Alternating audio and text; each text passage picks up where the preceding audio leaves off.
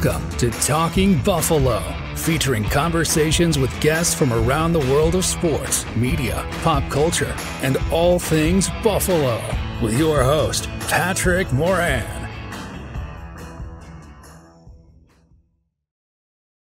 All right, what is going on, everybody? How you doing? Welcome to another episode of Talking Buffalo, your weekday daily driver for Buffalo sports talk and more.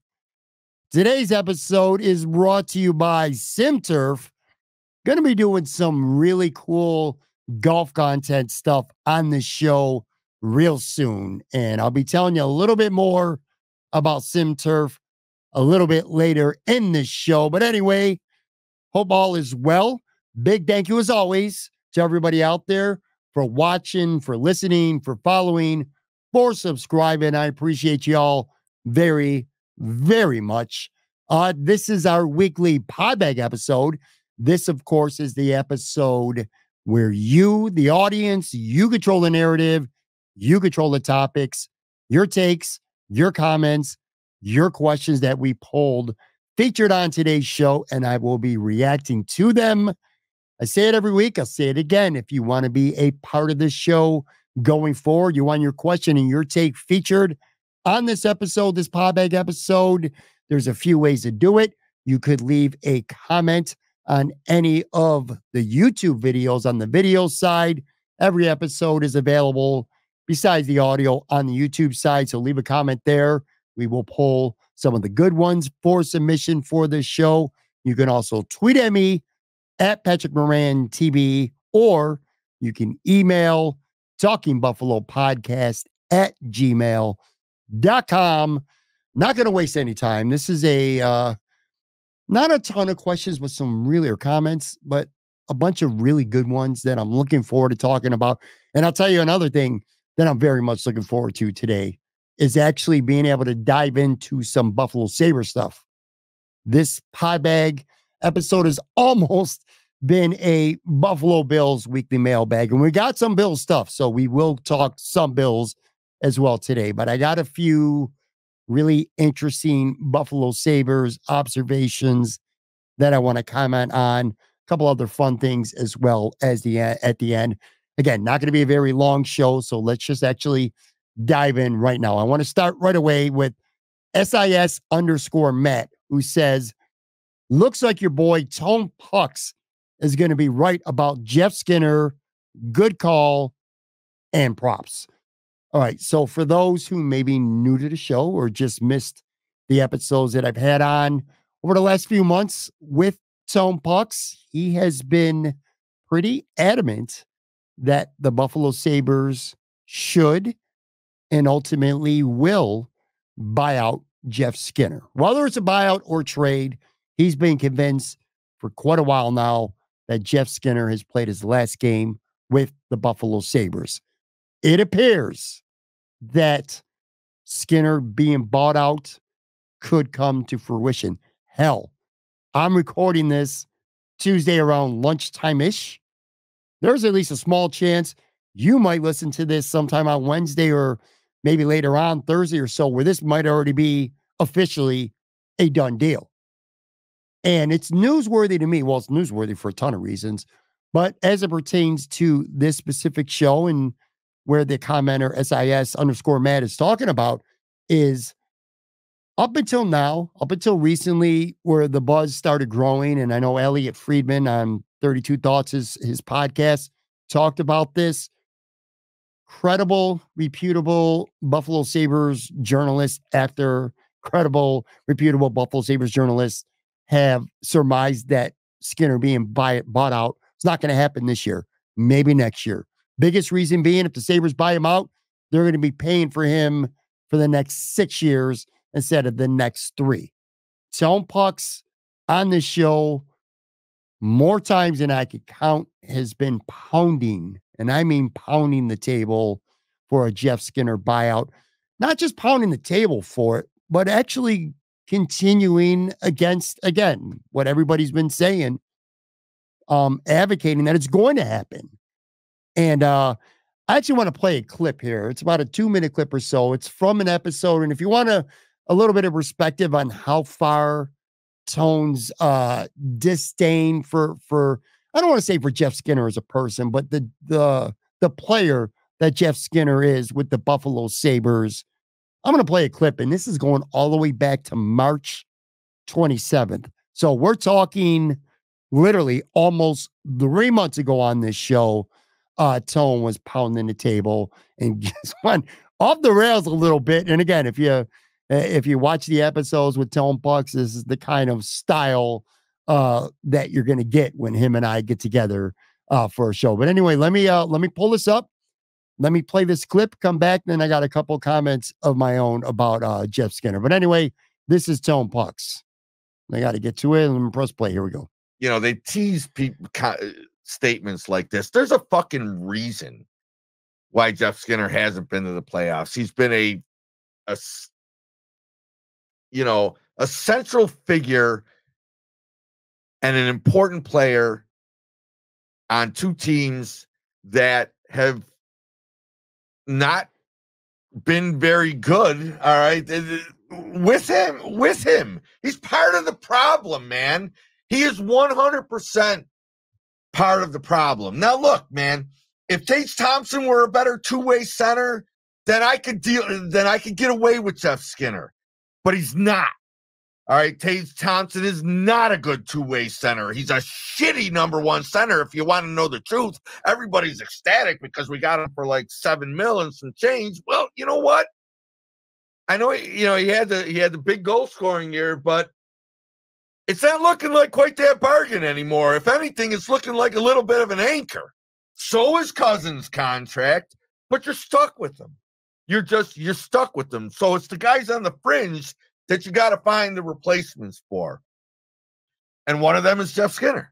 Yeah. One of them is undoubtedly Jeff Skinner. And I don't care if you got to eat 4 or 5 for a couple years. You hold off on somebody's extension then. God forbid this fucking guy, Adams, holds off on somebody's extension. Everybody's getting $7 million, $9 million, Thompson 7, Cousins 7, Power 7, Rasmus like 9, then 11. Jesus Christ, hold on for a minute. Yeah. Hold on for a minute. I'd suggest, I saw the practice lines on Tuesday, and he was on the third line, and Greenway was on the first line. I said, why is this guy not being bought out? And again, I got dragged for it. Informational purposes. By who? Lots of fans. Other than guys, the only way to get dragged for Skinner being sent packing or bought out is if you truly feel as though they're going to regret the salary cap ramifications of what they have to eat, Other than that, getting dragged because Jeff Skinner belongs on this team or is part of the solution is fucking bananas land. He is lazy. All right. And he's a complete non-factor. He is a complete non-factor when it comes to winning hockey games. Man, dude, being a Jeff Skinner fan is beyond me right now. I mean, this guy is just, his fall from grace is very, very evident. And unless they change coaches and somebody says, I'm going to get Jeff Skinner a two-way center so I don't have to worry about the fact that Jeff Skinner don't give 2 fucks about defense. All right. Unless you're finding that sort of center for him, then he's got to go. He's got to go. All right. That was Tone Pucks all the way back on March 27th. And I actually got another one armed that I'm going to play in a minute as well, pertaining to more specifically Skinner being bought out. This one was from May 3rd. And look, I'm going to be honest with you. The purpose of it is maybe taking a little bit of a victory lap, but also for people out there beyond just Buffalo Bills fans who are looking to get some honest, maybe admittedly overly emotional insight with the Buffalo Sabres. That's the kind of stuff you're going to get on this show here, talking Buffalo, and more specifically when I have Tone Pucks on. But anyway, back to Jeff Skinner, in all likeliness being bought out. And here's Tone Pucks talking about, and this is about a 2-minute clip or so. This is Tone Pucks talking about that possibility and him predicting it, going all the way back to the very beginning of May. Do you feel like Lindy Ruff will have a short leash with a player like Jeff Skinner? And I would think that maybe that was at least a conversation that Kevin Adams had before hiring Lindy. Not that Jeff Skinner would be the ultimate basis of them hiring him or not, but had to at least been a conversation like this guy's our third liner. He don't play no defense. He's gone. I think he's gone. I think the fact that people, all right, are pushing back on that and just not as open to it is crazy to me. It's crazy to me. I don't like to make Sabres and Bills comparisons, certainly not on the basis of, them being tied by the common owner. But, we just saw what the Bills were willing to do to walk away from someone that wasn't an organizational fit. Right. I have no reason to think that the Sabres wouldn't be willing to do the same. And the fears that people have on the money side, okay, I would ask them to look a little bit deeper as to, what we've been doing with our money over the past few years and who's out there to pay in the next few. There's really nobody, all right, who's going to break our bank in the next few years of Eaton Skinner's contract. All those guys are signed already. Darlene, Powers, Power, I think I may have put an S on that inadvertently. Power. Cousins, Tage. There's just like, you're more apt to miss out on being able to do something with Skinner's 9 on the books and him in the lineup than you are with a dead 5 or 6 in the lineup. It actually makes perfect sense. And I'm going to die on this hill, man. They're doing it. Well, there you go. I mean, it remains to be seen if and when it does happen. I would think if it's going to happen, it might be real soon. And again, maybe even by the time you're listening to this podcast. And, it sucks. It sucks that it comes to this. Jeff Skinner, Buffalo Sabre for 6 years, 427 games. He scored 153 goals, including 40 in 2018 and 2019, which in fairness to the Sabres organization, because I blast them a lot and it is deserved. And if you think I'm exaggerating that statement, just wait about 3 or 4 minutes here. But in defense of the Sabres, you got a guy in Jeff Skinner who you trade for, and then he pops in 40. And he's going to be a free agent. He did it, and then he gets paid 8 years, $72 million. Now that seems fucking absurd. But at that time, after dropping, scoring 40 goals, you're kind of hamstrung. Like, what are you going to do? What are you going to do? He parlayed a career year into an 8-year contract. And it's not like his goal production has been complete shit. I mean, he had 33 goals in 2021 and 2022. He had 35 the next year.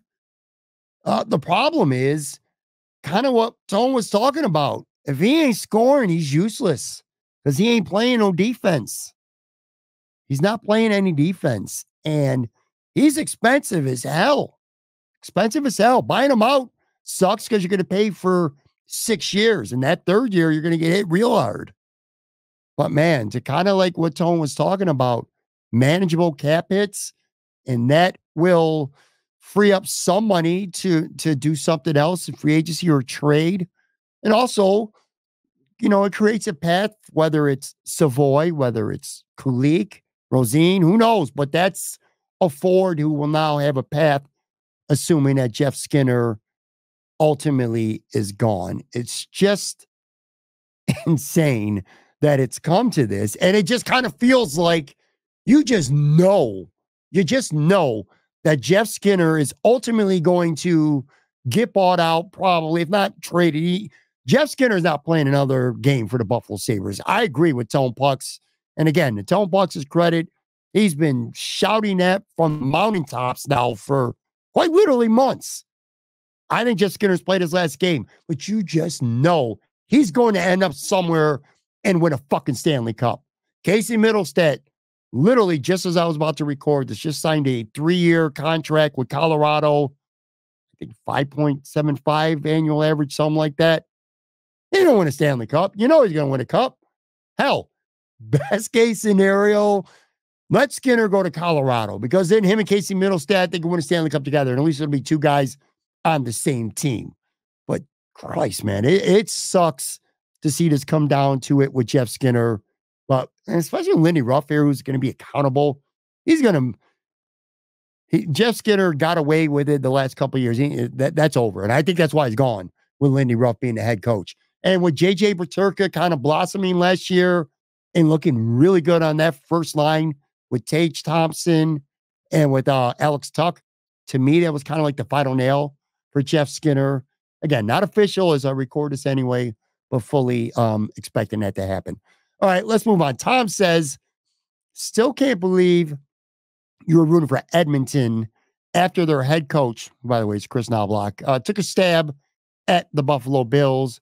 I'm glad Florida won. All right, real quick context here. If you don't know what Tom's talking about, Chris Knobloch was talking about being in the cup for the first time and, just being raw and not having that experience. And he talked about the Bills being in the 4 straight Super Bowls and losing them all. So it was kind of, it was definitely a dig at the Bills. I don't give a shit, though. I don't give a shit what Knobloch said. I did not want the Florida Panthers to win the Stanley Cup for a couple of reasons. Number one, I hate hockey in Florida, and I'm sorry, Tampa fans and Miami, Florida fans. I hate it. I do. I really do. But even more than that, the last thing, as a Sabres fan, and I am a Sabres fan, I'm an angry Sabres fan, a very frustrated, on the brink Sabres fan, but I still am one. The last thing on earth that I wanted to see was more former Buffalo Sabres leave this organization and win a fucking Stanley Cup. And that is literally what just happened. It is embarrassing to me. Embarrassing, and it should. And if it's not embarrassing to the Sabres organization, it certainly should be. But just to see more ex-Sabres win a Stanley Cup this week. Sam Reinhart, Kyle Okposo, Rodriguez, Montour, on a lesser extent. I don't really give a shit much about Rodriguez or Montour. But those first two, Sam Reinhart, Kyle Okposo, to me, that sucks. It's good for them, and they're good people, and they don't deserve to be vilified because they left the Buffalo Sabres. Obviously, that's, I think that's universally accepted with Kyle Okposo. But there's a lot of people out there who like to hate on Sam Reinhart. I ain't one of them. Shit just didn't work out. He was frustrated, didn't want to be here. At one point, didn't want to pay him. At one point, he leaves. Bam. Stanley Cup. So now he joins the crew. Ryan O'Reilly goes to the St. Louis Blues, wins the Stanley Cup, helps lead them to a Stanley Cup, wins the Conn Smythe Trophy for playoff MVP. Jack Eichel, of course, goes to Vegas, a key figure in Vegas winning the Cup just 2 years ago. And now Sam Reinhart, 50-goal scorer on the season, scores the game-winning goal in Game 7 of the Stanley Cup. Sam Reinhart, because of course, Florida was going to win by 1 goal, and because of course, it was going to be former Sabre core player Sam Reinhart scoring the game-winning goal. Just unbelievable. Then you got Kyle Okposo, not a great player, certainly not anymore, hasn't been in quite a long time. But he wanted a cup in Buffalo so bad, goes to Florida, and a couple months later, he's skating around the ice holding the Stanley Cup. If you're watching on the video side, or at least if you've seen the thumbnail of it, the graphic for this episode is literally an ecstatic Kyle Okposo skating around, hoisting the Stanley Cup up over his head. Just unbelievable, man. It's this organization, and by the way, go back to that 2017, 2018. It's just crazy to me that the Sabres had Jack Eichel, Sam Reinhart, and Ryan O'Reilly as the core of this team. Not to mention, he might be a shithead, but Evander Kane was on this team. A much, much younger Kyle Okposo was on this team. You had Robin Leonard and net, who played great before and after Buffalo. Linus Ullmark was the backup. It's just, this roster, it's insane. It's insane. Phil Housley was the coach. They won 25 games that year with Eichel, with Reinhart, with O'Reilly, with Ullmark, or it's not Ullmark, but Leonard, with Kane. So many other good players. It is insane to me. This reminds me of an episode I did back in February. And it's kind of triggered me a little bit because watching Sam Reinhart and Kyle Okposo and Rodriguez on my tour or whatever win a Stanley Cup, it reminds me that the Buffalo Sabres, I think, are the worst organization right now in pro sports, period. Pro sports, period. I think they are the worst organization in sports. They're not the worst team year after year, although they've been the worst team, I think, 4 times during the drought. They've had the dead last record at most least points in the whole NHL. Insane. Insane. The worst organization, man. They suck on the ice. They don't make the playoffs on the ice. And then time after time after time, key players don't work out here. They leave and they go on to enjoy way more success, individually and team success, when they leave. One question kind of related to this, and then I want to get to a break. But at Coop DeVille says, do you watch baseball? The A's are the worst organization in sports and is not close. They lose on purpose to make fans not show up so they can move the team without a fight. All the Sabres need to do is find the right combination of GM and coaching staff, and that'll make them a winner. I'll say this. I started laughing when I read that because I instantly started thinking of the movie Major League when, the owner wanted the Indians to lose on purpose so that they would move. And there's some truth to that. Look, off the field in terms of commitment to winning, absolute freaking joke the Oakland A's are. Where are they going, to Vegas now or something like that? I don't even know. I know they're leaving, but I get that. But they're not the worst organization in sports because of history, recent history. Oakland made the playoffs in 2020. Oakland made the playoffs in 2019. Oakland made the playoffs in 2018. The Oakland A's had a winning record as recently as 2021. If you want to see over the last 24 months, maybe 36 months, the Oakland A's are the worst organization in sports, sure, we'll have that discussion. Oakland A's, New York Jets, Buffalo Sabres. Let's sit at that table. But this is not just a 3-year thing, and you cannot count the Oakland A's as the worst organization in sports over the last 10 to 15 years when they quite literally made the playoffs 3 consecutive years as recently as 4 years ago. No way. No how. And sure, in theory, the Sabres just need the right combination of GM and coaching staff that'll make them a winner. How many years, how many GMs, and how many coaching staffs have we been saying that for now? Just nuts. Just nuts. I appreciate the take, by the way. I really do. And look, Oakland is a clown show right now for sure, but they are not the worst organization in sports. Certainly not over, the last decade or so. But anyway, I'm taking a real quick break. Come back. Some more questions, comments, and takes from you on this episode of the Podbag.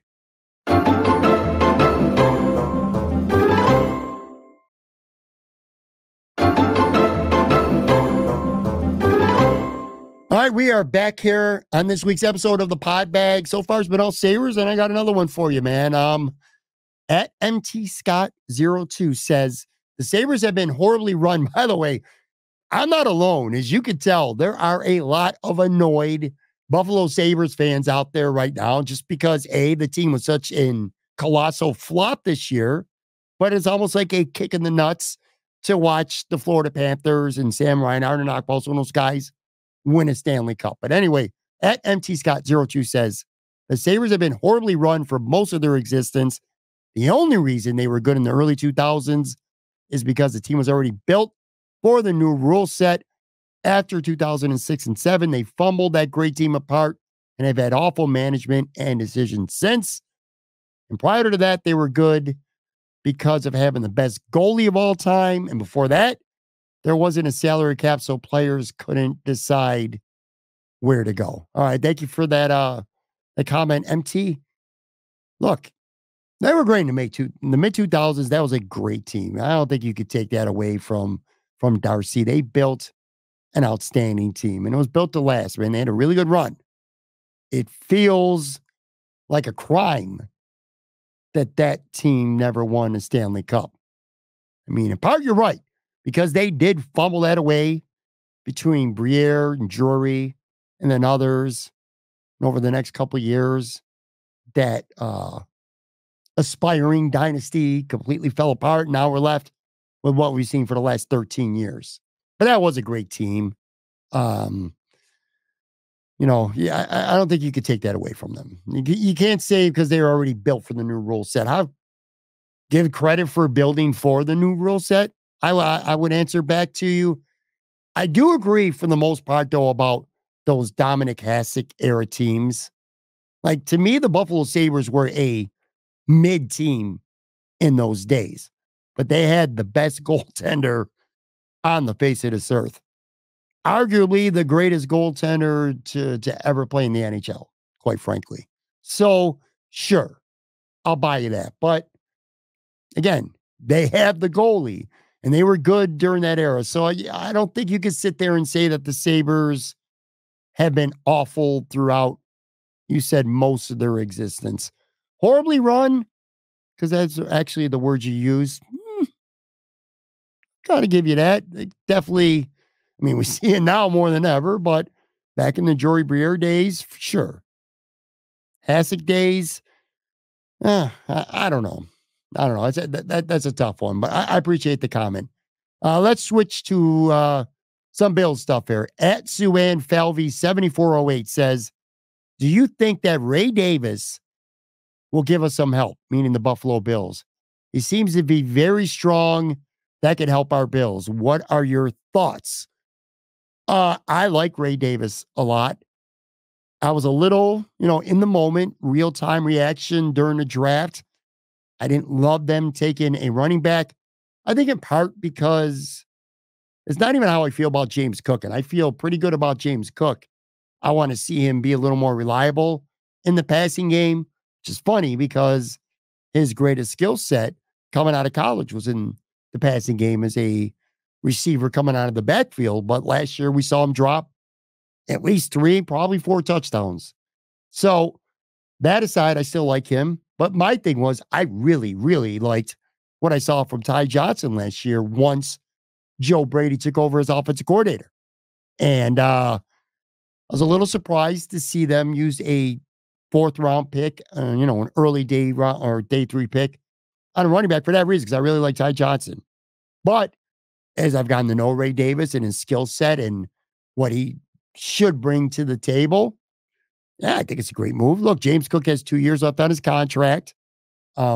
He's never been, even though he was last year, he never was a feature running back at any point, not even his college career, let alone the NFL. So I think a guy like Ray Davis could come in and play 30, maybe up to 40% of the snaps once he gets acclimated and, proves his worth. He's a tough runner between the tackles, finds the end zone. He did that a lot at Kentucky, something that James Cook hasn't done really much of. In fairness to him, often didn't get the opportunity because you get inside the 2-yard line and it's Josh Allen territory, which is fine. But yeah, I definitely like the move. Again, in the moment, I was like, let's go get a corner, or let's go get another edge rusher, or definitely another wide receiver. At the time, I was pounding the table for a wide receiver double dip in this draft. So I'm sure most of you were as well.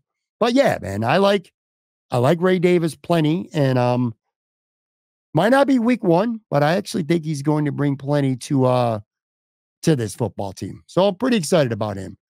A couple more left here, by the way. As Maz Bids says, there's no way I could believe that the safety group is going to be better this year until I see it with my own eyes. Edwards was average in Kansas City and only got the opportunity to start because their starter was injured. And Rapp didn't look good last season at all. He seems to be the type that has athletic ability, but isn't very intelligent. All right. Well, thank you for that comment, Maz. I guess, what are you comparing Edwards and Rapp to? Are you comparing Edwards and Rapp to, and not that you're comparing them, by the way, the commenter, but Micah Hyde, Jordan Poyer 3 years ago, elite safety tandem, or is the bar going to be last year's 2023 Micah Hyde, Jordan Poyer? Because last year's Micah Hyde, Jordan Poyer, I would say, was mid. I've used that word twice now today, and I hate that word, mid. But that's what they were. I thought Micah Hyde definitely lost his fastball. He lost a step. He was not the same player last year. Let's just call a spade here. Jordan Poyer, I thought he played pretty well. I thought he stepped up at times in the back half of the season. He was one of the few players on defense that did anything to make a play against the Chiefs in that playoff loss. But his best days are behind him. He knows that. Yeah, look, I don't love Mike Edwards, but he's a relative. I think he's a solid safety, and certainly not spectacular. I like the fact that he's a winner. I think this team needs more guys who have been winners in the playoffs, because that is lacked. And Mike Edwards is a winner. He won a Super Bowl with the Chiefs. He also won a Super Bowl with the Rams. He's going to try to become, along with Von Miller, the first player to win a Super Bowl with 3 teams. He knows what it takes to get it done. He's not a spectacular player. He's not an elite player, not a great player. He's a pretty good player. Could have done a lot worse.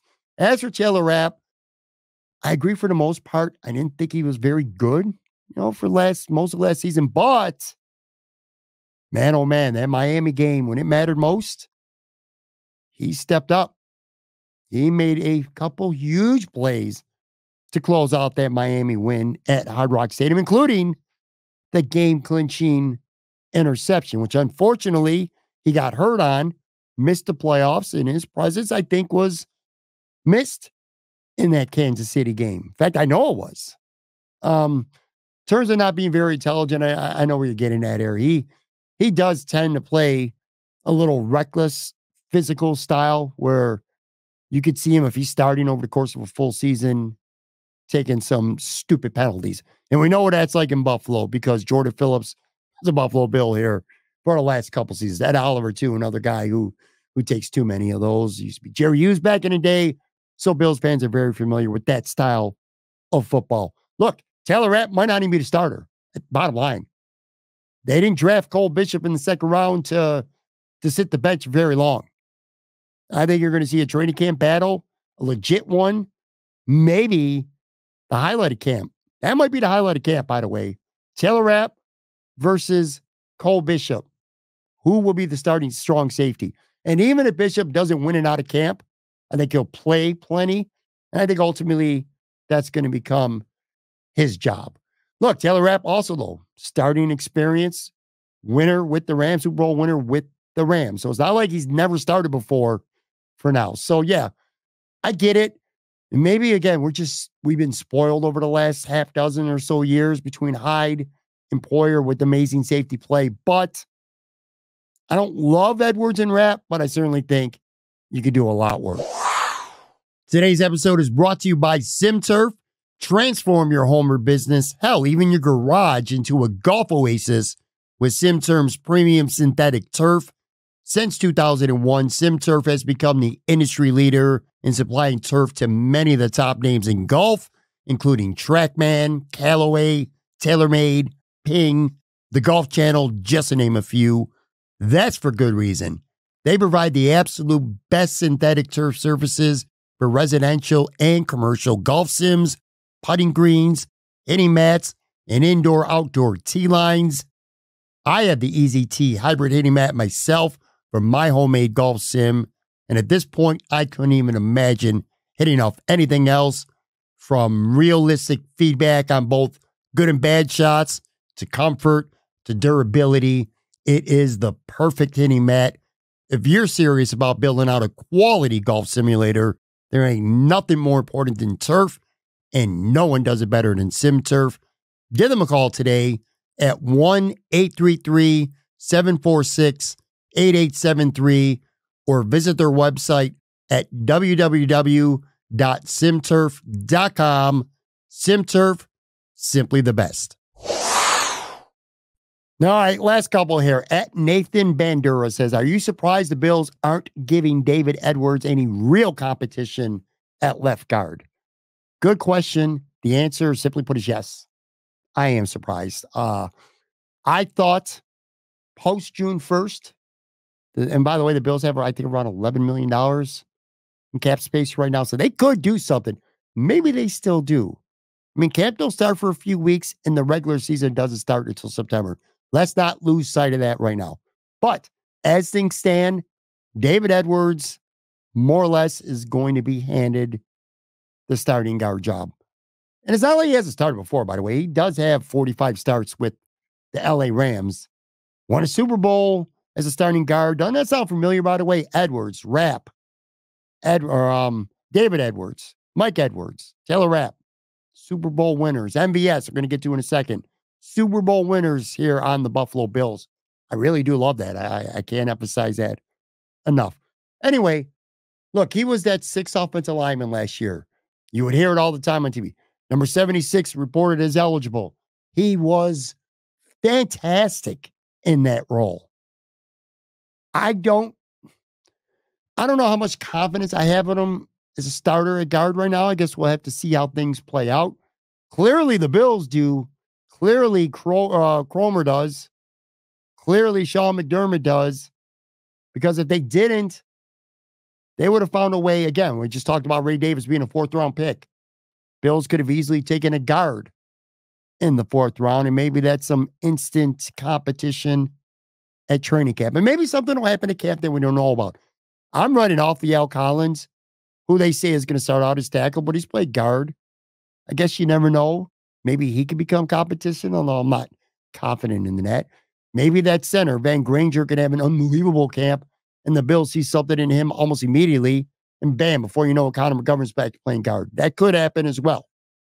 But as things stand right now, no competition for David Edwards. I'm surprised. And if they do anything between now and the regular season in terms of adding a veteran who would be noteworthy, I think my money might actually be on, if it's not corner, it would be on guard. Last Bills one here. At Phillips Will 1. If MVS could take the top off the way he did with the Chiefs last year and can improve himself in the playoffs the way he did with the Chiefs, I might be on that hill with you. Hopefully he could stay healthy. All right, thanks for that, Philip. I said, and a hill that I would die on is that I think MVS is going to be a really good free agent signing that nobody really has thought much of now or when it happened. He's going to make this team, barring injuries or a summer collapse at camp. MVS making his football team. Wide receiver 4, 5, 2, 3, whatever the hell you want to call him, don't really matter. And my bold, and by bold, I mean really, really bold prediction that I've said on the show a couple times now is that I think MVS is going to have more receiving yards this season than Keon Coleman. And that is not, and let me repeat this, that is not an indictment on Keon Coleman. I think Keon Coleman is going to have a fine career. I just see with these veterans in a Joe Brady offense, with Sean McDermott as the coach, he doesn't need to be rushed in. I feel like Keon Coleman is going to be brought along slowly, and he's going to be more of a situational guy early in his career, especially early in his rookie year. So I just want to be clear on that.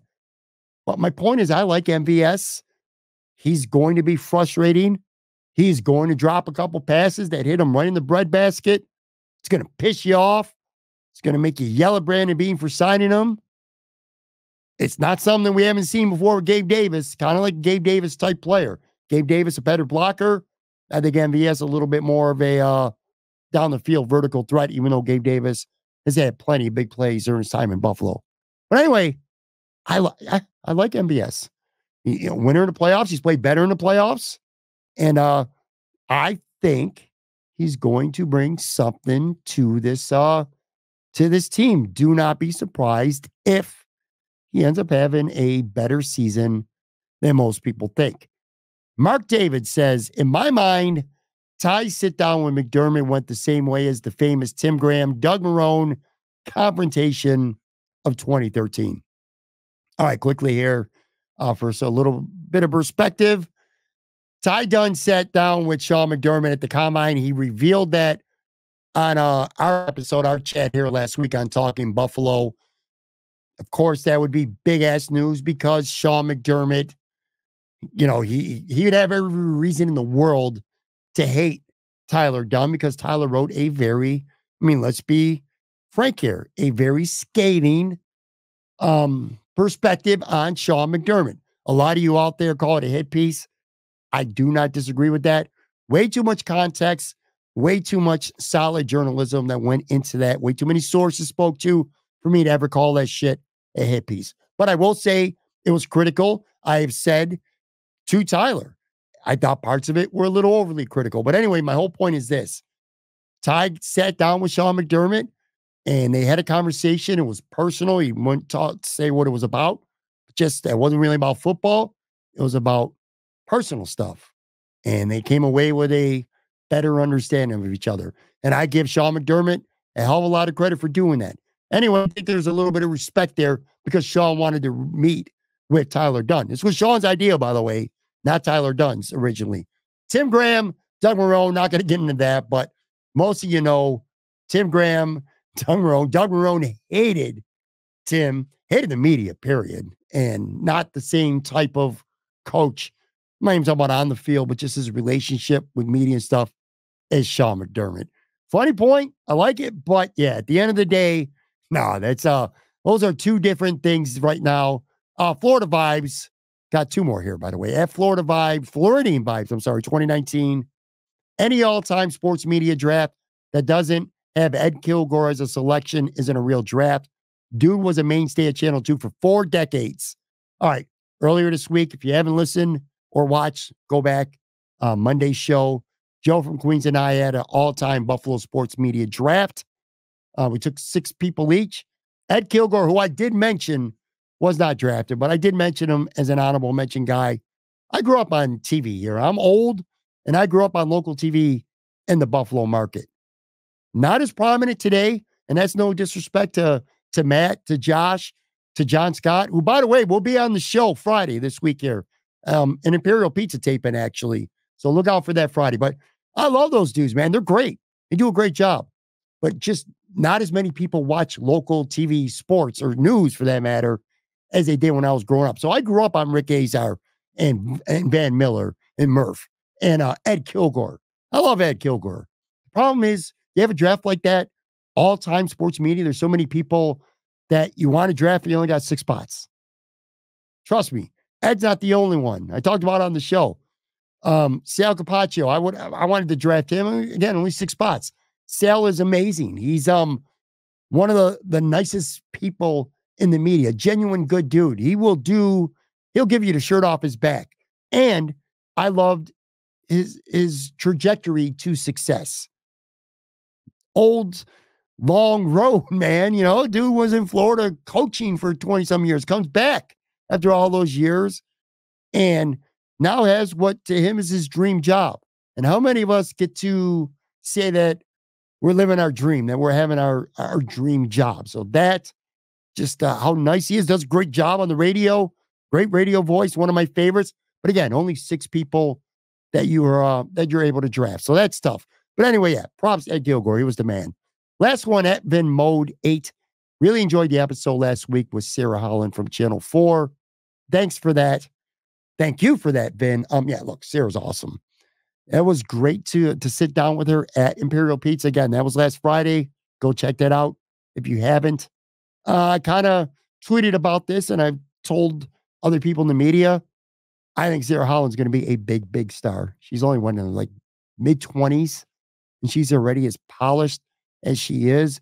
She can hold a great conversation, brilliant mind, wonderful personality, good-looking young woman. She's got the whole tool set to be successful. And I'd love to see her in Buffalo for the next 30 years, but you can already tell she's destined for a big market. That's where she'll be at some point, and I'll be rooting for her. She is absolutely awesome, and so are all of you. And on that note, I'm actually going to get out of here. That's going to do it for this episode. Again, big thank you, as always, for watching, for listening. I'll be back. I'm going to have a new episode Thursday, and then Friday, like I said, I'm going to be Imperial Pizza, WGRZ TV, Channel 2 Sports Director, John Scott. Talk to you guys soon.